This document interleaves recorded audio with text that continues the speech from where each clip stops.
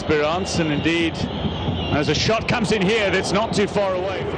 Players, Belouizdad with a drive, second chance opportunity here, apply the finish.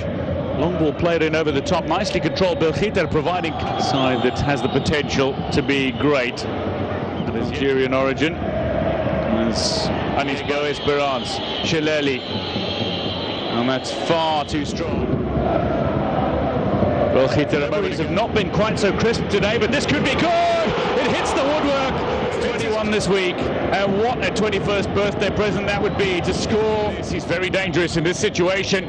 Instead of looking for the dribble, as Muiz Ben Sharifia came charging out of his area and nowhere near the ball, Iwala. The pass into the path of Iwala. Now Wamba goes beyond his man and drags Zadem.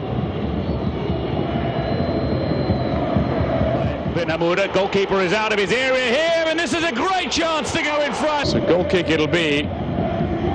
Lovely interplay between the Esperance. Nowhere near the ball, Iwala. They believe. Is it to come towards the back post, maybe towards the post in this tournament? Iwala might have had one. Delivery is good, and that is on target. It was a header, it was on target, but it lacked perhaps a little bit of power. Jaliba in the first leg of the second round. Oh, Iwala steers it forward. It's a decent looking delivery. Belouizdad, and they make use of it here. Galen Shileli. Lovely through ball, brilliant through ball, great chance. Driving ball, there's an absolute Hamdou Mohamed El Houni,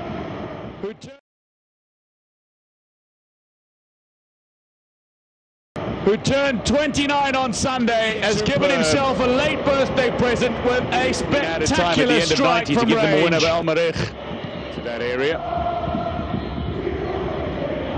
This was El Houni a moment ago, though. 2 minutes plus some added time to come to get play back underway. Ben Sharifia comes, punches the ball away.